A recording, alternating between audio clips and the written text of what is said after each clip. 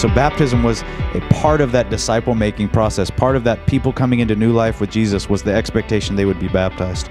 Everything that I did was all about for myself. It's always about me, me, me. But I wasn't happy and I wasn't even contented until my sister, who was a Christian already, didn't give up on me. After a lot of convincing, she asked me to attend church, and strangely, it's like the preacher was preaching or talking to me directly. And then in an instant, I felt the Holy Spirit in me. It's like that I was directly talking to God. I know that there will be tough times. I guess during those times, my faith in God grew even more because I knew that He never left me. I was basically unhappy. Eventually, I found Jesus. Ever since I let Him into my life, it finally filled that hole. You know, I don't feel empty anymore. Praise God that He doesn't walk away when we run. He cherishes us. His love and affection towards us do not change, no matter the depth of our sin. And this time is perfect for me to declare my love for Him, because we celebrate His death and His resurrection. And just like Him, I also died to myself. So Jesus conquered death, and so I have nothing to fear.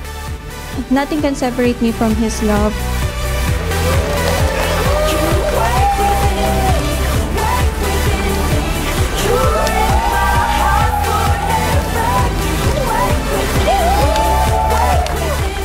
Sorry is enough. It's okay now.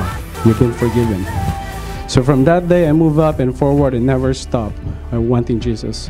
One verse that hit me until now is the 2 Corinthians chapter 5, verse 17. Therefore, if anyone is in Christ, he is a new creation. The old has passed away. Behold, the new has come.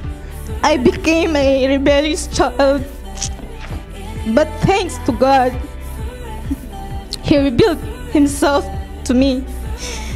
Jesus Christ saved me and rescued me from not knowing Him as my Savior. And I declare you, God, oh Jesus, that you are my God. You are my Savior. Today, if you will hear His voice, do not harden your hearts. So it's like, for me, if I didn't go to this baptism right now, I would be disobeying Him, and you know, like what happened in the people that didn't enter His rest because of disobedience. Then I looked into it and I realized that I hadn't quite been obedient to the Lord by not getting baptized. So that's why I'm here today, is to be obedient. I am a new person, whole and complete in God's grace, and apart from Him, I am but a shell that is empty.